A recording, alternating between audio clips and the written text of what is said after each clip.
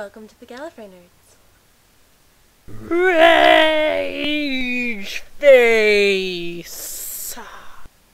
Hooray for having good friends and microphones and yay for crappy cameras! Wait a second. What? It is Wednesday, February 15th, 2012.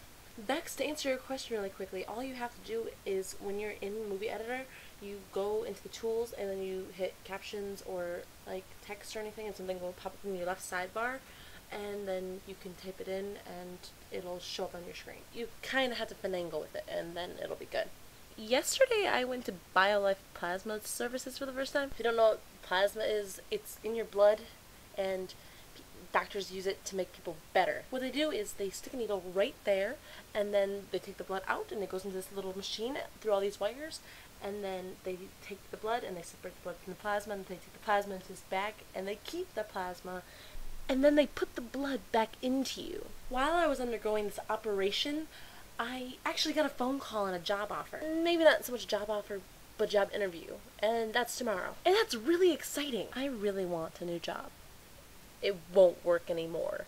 If anyone has any suggestions as to where we can find camcorders or a camera or a place to fix microphones on laptops, it would be greatly appreciated and just let me know. And I know that you're there. I can see into your soul. And Vex, challenge accepted. So yesterday I went over some theories with some friends over what they would do on their last day of work. The best one that I heard was they were going to not hire, but ask some of their friends to come in dressed up in black suits, black ties, with the black sunglasses, and escort them off of the premises, never to be seen again.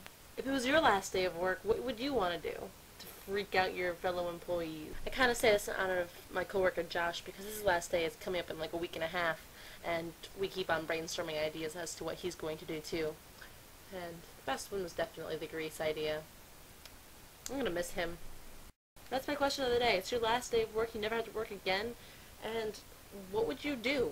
Like, how would you leave work on your last day? So have a great day, all of you people. All of you awesome, wonderful people out there watching. And you know what, Bex? I will see you tomorrow. Also, I just want to give a quick thank you to my friend Autumn because she's letting me use her microphone because the one on her laptop literally died.